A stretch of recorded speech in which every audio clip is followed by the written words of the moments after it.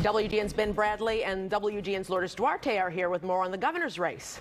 Hey guys. Well, Mike and Ray, we are far from having all of the votes counted in the state, but this map right here illustrates what an uphill long shot bid a rural candidate from downstate Illinois has. Illinois has 102 counties, and as of right now, it's still early, but you can see the ones in red, those are the ones Darren Bailey is leading in. But the reality is there simply aren't enough votes outside of the Chicago area to win a governor's race without also picking up strong support in Chicago's suburbs. And Darren Bailey has not done that.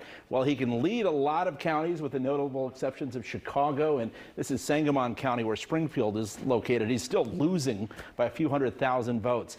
Illinois, Lourdes, as you know, has 12.5 million residents. About 9.5 million of them live in the Chicago area, and you need some of them to vote for you to win a statewide race. Darren Bailey has not accomplished that. So what you're saying is that it may look good on the map for Darren Bailey when you see all the red, but not so much when it comes to the vote count. Exactly. At least not at this point. Okay, one of the other things that we wanted to talk about is money and how much has been spent on this campaign. Just to give you an idea, $17 billion has been spent nationwide on races, federal, state races. Here in Illinois, you're looking for that governor's race, $217 million between those two candidates. And here's a look at how it breaks down.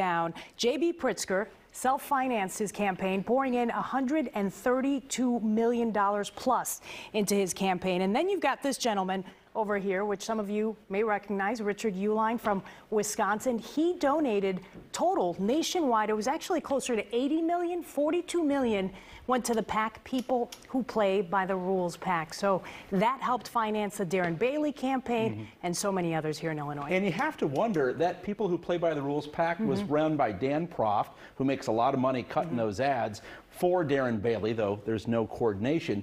But what did they get for it? Right? Not a lot. And when you have billionaires financing the money, at least J.B. Pritzker got a win out of it. I don't know what Uihlein got out of it. Yeah, and we talk about these numbers, but you got to remember, in the previous election, what's another name that we need to mention? Ken Griffin. He donated in that election $50 million. So when you add up that money, that's a whole lot. And Ken Griffin, by the way, now living in Florida, he didn't get much for that money either.